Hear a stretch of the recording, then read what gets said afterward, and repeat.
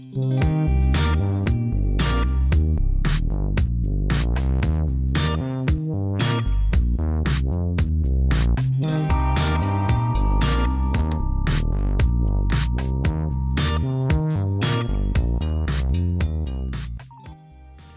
everyone, welcome to our channel. Today I'm gonna show you how to stop once and for all those annoying ads and notification on the Chrome browser and also for Windows 10 applications. So stick with me till the end, and if you're someone who already knows about it, then you can just skip ahead and check out our other videos in the playlist tab of our channel. And if you are someone new to our channel, consider subscribing to our channel as we do regular videos about Fitbit devices, tech reviews, Photoshop tutorials and much more. Also check out the playlist tab on our channel to view our curated content, where I'm sure you'll find something interesting. So without further ado, let's get into it. Now right off the bat, let me start with the Chrome browser. So if you are someone who gets notification like this and have no idea how in the first place you started getting these and you're really pissed off by those, then this is what you need to do.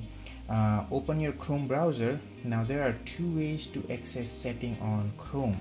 Number one, the simplest way is to click on this three dotted button on top right. Pretty easy to find. Scroll down to the settings and you will be taken to the setting page. Number two is basically you can open a new tab and type Chrome // settings, and that's the second way to access the setting. Now there are two ways to access the page where you can find the option to turn off the notification, and number one is on the search bar. You type content setting, CONTENTSETTINGS settings, and you should scroll down and you can find content settings right here. Number two is on the setting page. You can scroll down all the way at the bottom until you see this advanced. Click it and you should see the content setting in the privacy and security tab.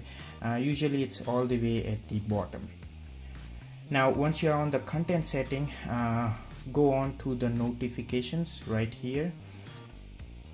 Now if you are someone who does not care and just do not want any single notification to pop up from Chrome, then turn this ask before sending, which is recommended, off.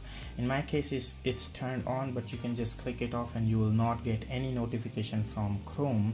And if you are someone who just want to avoid notification from certain website, like in my case you can see right here, then what you can do is you can allow certain websites, and you see this three dotted button. You click it and you get three options: block, edit and remove.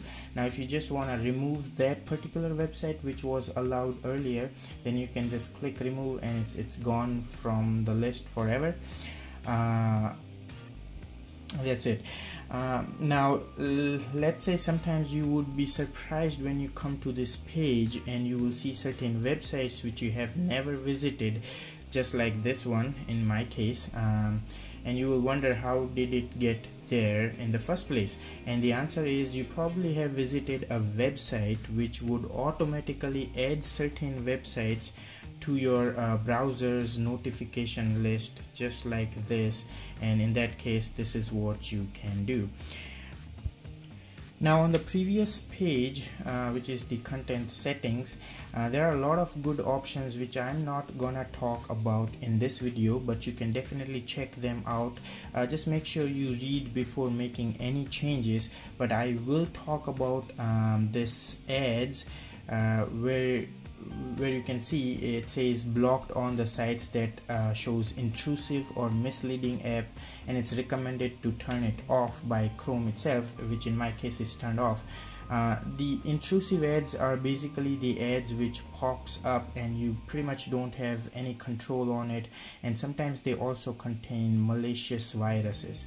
And the other option which I wanted to talk about is this pop-ups and redirect, which in my case is allowed. Basically pop-up and redirect are certain websites will have pop-ups and it may redirect you to another website. Sometimes these are annoying and it takes you to a website where you can't go back and may contain malicious viruses. So I always keep it off. But sometimes if you want to allow certain websites, which in my case I have done here for certain websites, you can also do that by adding certain websites over there. Now before I end, there are also some third-party Chrome extensions which automatically blocks annoying ads, pop-ups, redirects and much more features, which I'm not gonna talk in depth on this video, but you can definitely research by yourself.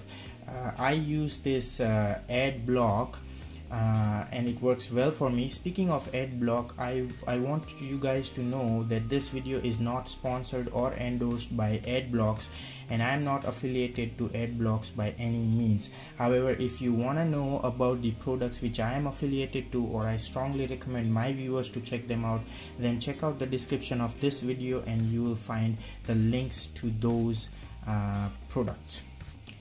Now next on our list is the app notifications for Windows 10, which looks like this. As you can see, there are app notifications from Fitbit and the mail app from my Windows 10 system. Now you may have noticed you would be getting such notification from a lot of apps, and if you want to get rid of those, here's what you need to do. First of all, you will find the notification or the action center at the bottom right of the screen right here, and as soon as you click it, you'll be taken to the notifications from the app.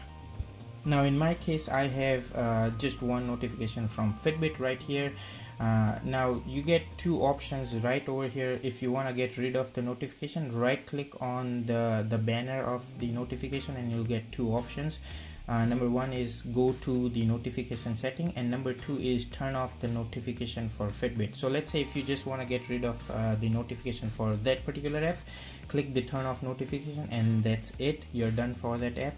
However, for this video I'll show you a couple of options in the notification setting. So once you click this go to notification setting, you'll be taken to the notification setting for that particular app, which in my case is Fitbit.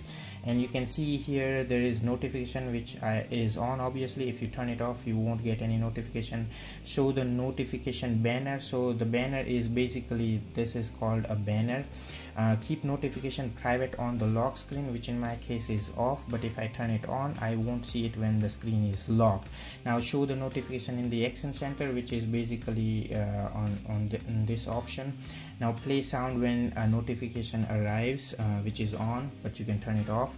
And number of notification visible in the action center, which in my case is 3, but you can go ahead up to 20.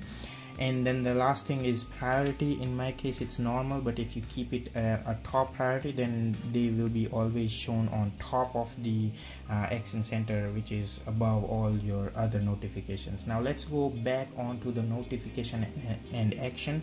Now here you get a couple of notification options, which is show the notification on lock screen, show reminders and incoming call on lock screen, show me Windows welcome experience after an update, get tips and trick and suggestion as you use the Windows, which I'll turn it off because sometimes they are annoying unless you really want to learn about them, and get the notification from the apps and other centers. Now here is the list of all the apps which I have installed and which allows pushback notification for the action center. Now you can either turn them off right from here, or you click onto it and then you get all the custom options and you can play around and do what you have to do. So I really hope you found this video helpful. If you did, give this video a thumbs up, and maybe give a thumbs up anyways as an appreciation to our effort for making this video. And thank you so much for watching this video. Please make sure you subscribe so you don't miss any upcoming videos from our channel, and take care. I'll see you guys in the next video.